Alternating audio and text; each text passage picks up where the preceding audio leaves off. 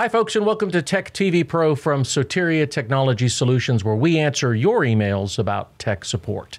I'm Dave Ep4, and with me, as always, is Bill, the Bill guy, Ramsey. How you doing today, Bill? Yeah. Oh, well, what a descriptive answer. Yeah.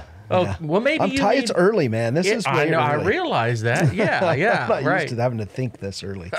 I got a question for you. Yeah. It's a strange one. Okay. What's your favorite sandwich? And now I have to think about lunch this You early. have to think about lunch at this great. hour of the morning. My favorite sandwich. I do love a good Italian grinder. An Italian grinder? I do. I love the pepperoni and the salami. And, goodness. Yeah.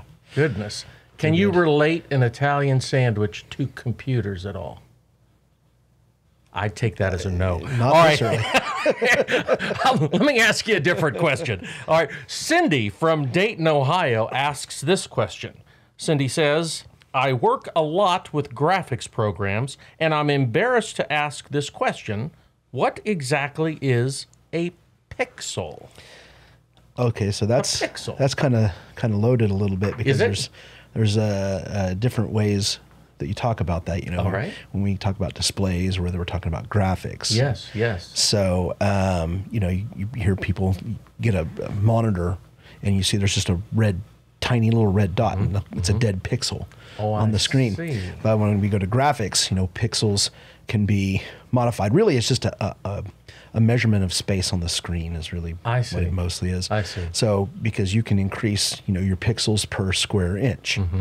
So a pixel, I think if you go and look it up online, if you look up just pixel, it's going to say like 0.26 millimeters or 0.26 millimeters or something. Very tiny dot on the screen. But that's not really what it is, because like in graphics, yes, I can have something that's 300 dots per inch. That would be like a minimum for print. Yeah, so something like that. It's 600 or 1200. Yeah, right. So, yeah. Your dots and how big is pixels per square inch. Yes. So those things can all be adjusted. Does the screen and the print, do they relate to one another? Are they the same size? No. So what I see.